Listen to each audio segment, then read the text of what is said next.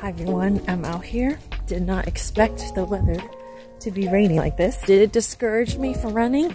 No. Do you know why? It's because I have ran through worse. I just imagine rain and a lot of wind. I ran in those types of weather. So this is nothing, and you won't know until you get outside, and it feels perfect for running.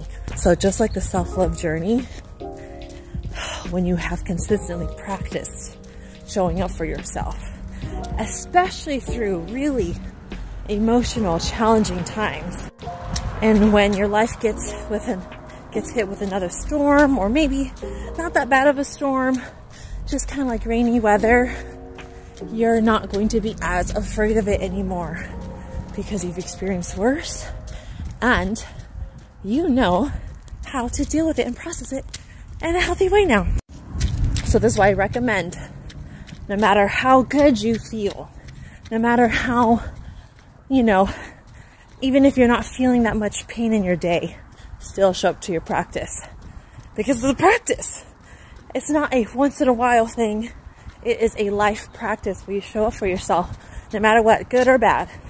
Because it will come in handy when you're going through a really rough time.